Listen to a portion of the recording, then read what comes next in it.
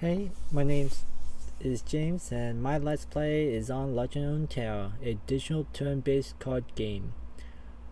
Legend of Runeterra is by far the best digital game out there that is accessible by all players all over the world.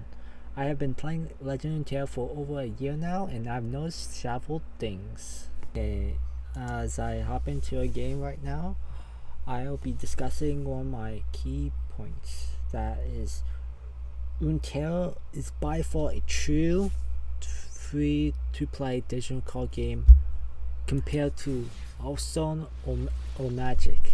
This might be a bold statement, but I truly believe this game was designed for new player in mind that have not played card game before.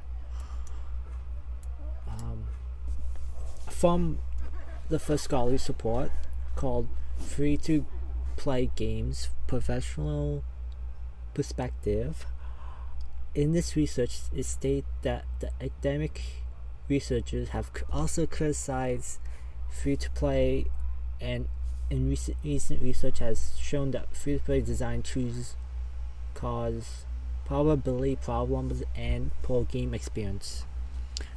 From what I got out of this article, that some of the developers care less about the player game's experience and would rather focus on the part that the game that makes them money in the game.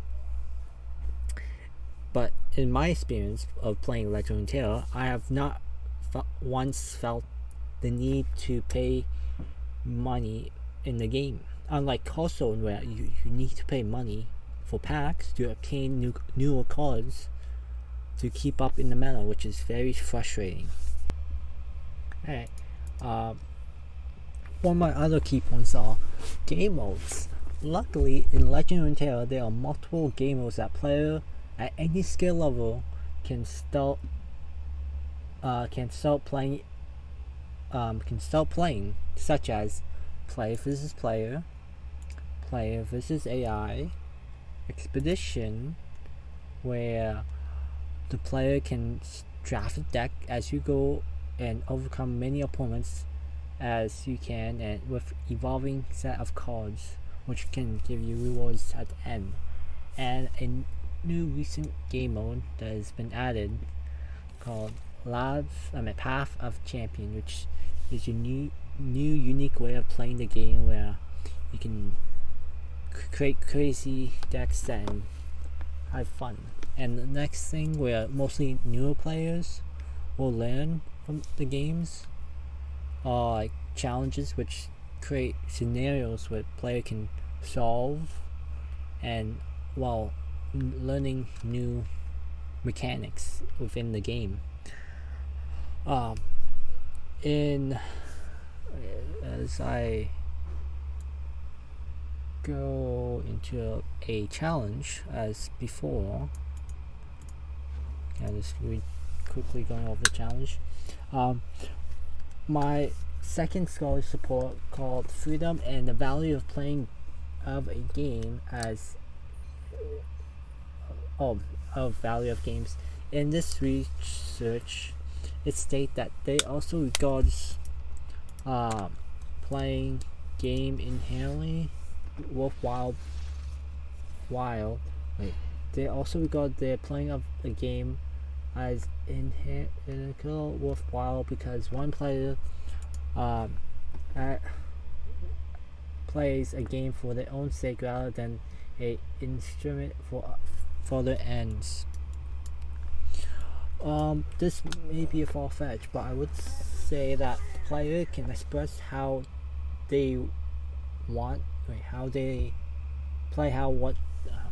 express how they would like to play the game in certain ways among different types of game modes. For example, I really enjoyed the competitive nature in Legend of Runeterra versus against other players. But on some days, I would like to like relax and just play against AI in the lab game mode, where I can just have fun and just play wacky, non-standard decks. And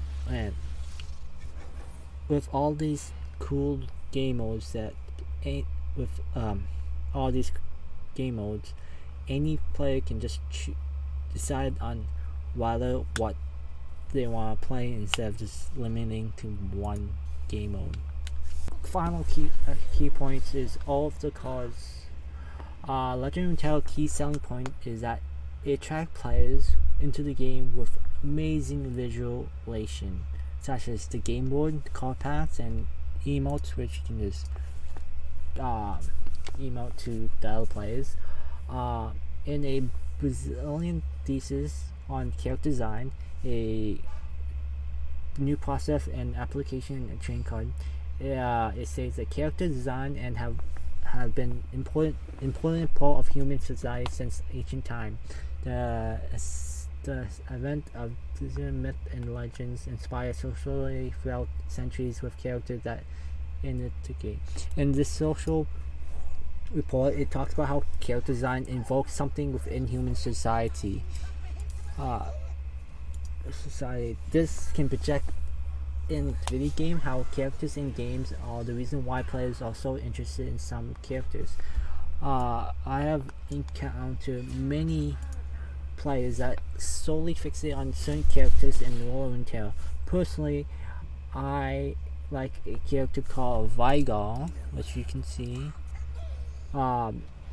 He's a YOLO that which is a magical creature that insane because he was locked up in an isolated place where YOLO needs a short sight to stay sane. Vigar gimmick is the longer the game goes, his darkness grows and does more damage.